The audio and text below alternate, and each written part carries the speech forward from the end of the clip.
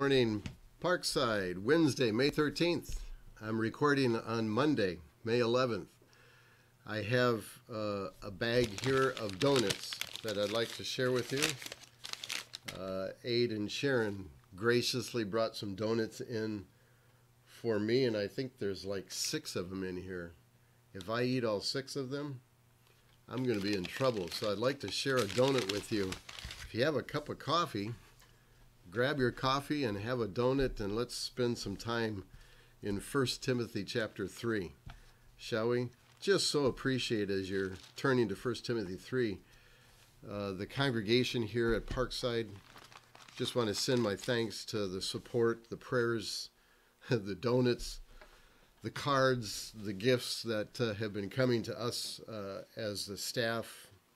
You've been very gracious, and this has been a very difficult time for not only the world, our community, but also our church. We have really missed being together. Yesterday we did again a live stream, and we'll continually do that. In fact, the reason I wanted you to go to 1 Timothy 3 is I wanted to share with you some thoughts about where we might be going here in the days to come.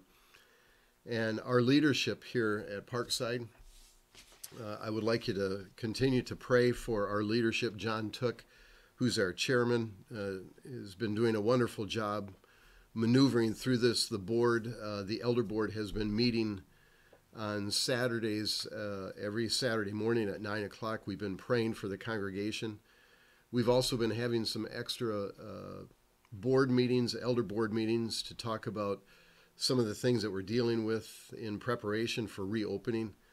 But keep John Took in your prayers. Ryan Vanderhaar, Kurt Postma, and Craig Apel are the 4 gentlemen that make up our elder board. And I would ask that you pray for these men. 1 Timothy 3 is the passage we're going to share here in just a minute. But these men exemplify and also are good examples for us here at Parkside in their leadership. Also pray for the deacons. So appreciate what they're doing, keeping us on track by way of just not only the finances, but keeping the facility here moving forward. Vince Bush, Ben Van Ink, Bob Bortman, and Dan Furbush are the deacons, the 4 deacons.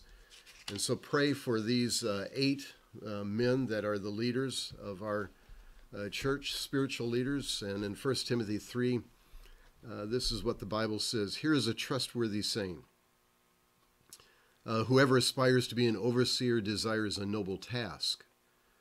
Now the overseer is to be above reproach, faithful to his wife, temperate, self-controlled, respectable, hospitable, and able to teach. Not given to drunkenness, not violent, but gentle, not quarrelsome, not a lover of money.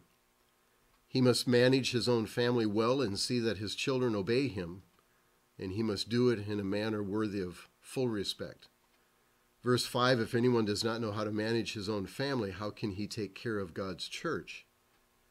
He must not be a recent convert, or he may become conceited and fall under the same judgment as the devil. He must also have a good reputation with outsiders, so that he will not fall into disgrace and into the devil's trap. And so here in 1 Timothy 3, we have we have a great list of qualities of a man, a woman, somebody who desires to pursue Jesus Christ. And really all of these are qualifications that all of us in knowing Christ want to pursue. But these men that are listed here as overseers, called out to be those that have a desire to oversee the needs of the congregation, are to be held in respect, but also they are asked by this list of some 20 qualifications. 18 of them have to do with a man's heart, not their giftedness, but man's heart. And so as we continue to serve together, keep these 8 men in your prayers. Pray for the staff. We're starting to see some of our staff starting to trickle in as we consider opening the doors. I also would just ask that you keep us in prayer. The elders are going to be meeting again today for lunch, and we've been having some really good meetings, not only praying for the congregation, but starting to talk and to think and to pray through how we can maneuver in a godly way, reopening our congregation. And to do that in a way that honors and respects some of what our governor has asked us to do. And at the same time, first and foremost, being obedient to the Word of God. And we want to do that. And to try and balance all of that is not an easy task at all. I'm sure that we're going to make, not mistakes, but we're going to have some people that will, as we reopen, they're going to have thoughts about what we maybe are not doing or doing. There's going to be a lot of different opinions, and what we want to try and do is we want to be good stewards of overseeing and shepherding the flock here at Parkside, and we want to be respectful of the needs that we have. And in view of that, we're going to do the best we can to serve you and your family, and also serve the Lord Jesus ultimately, because that's what and who we ultimately serve. So I guess my encouragement to you today is to pray for these 8 men, continually pray for our church as we look forward to opening the doors here soon and seeing what God is going to do in the days to come. So I trust that you'll have a good day. The smell of donuts is right here on my desk.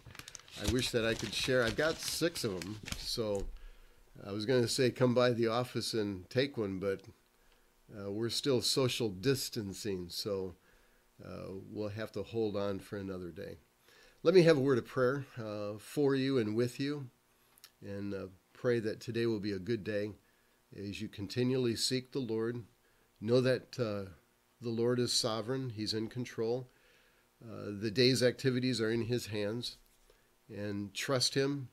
Continue to live by Proverbs 3, 5, and 6. Trust in the Lord with all of your heart, and lean not on your own understanding, but in all your ways acknowledge Him, and He will direct your path. May that be your experience today as you walk with Him.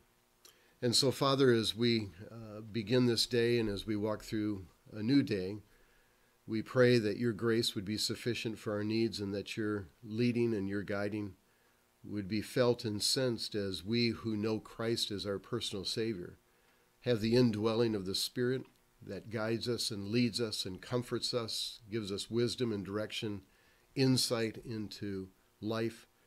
We pray that He might have the freedom to work in our hearts, and that we might keep in step with Him, and that today might be a day that we honor you. Thank you, Father, for your love and your grace, and pray that we might experience that today. So thank you for these moments to touch base with each other, and pray a blessing of grace upon each family that makes up Parkside, and that they might be deeply felt and loved by you today. In Jesus' name we pray. Amen. Have a great day. Blessings.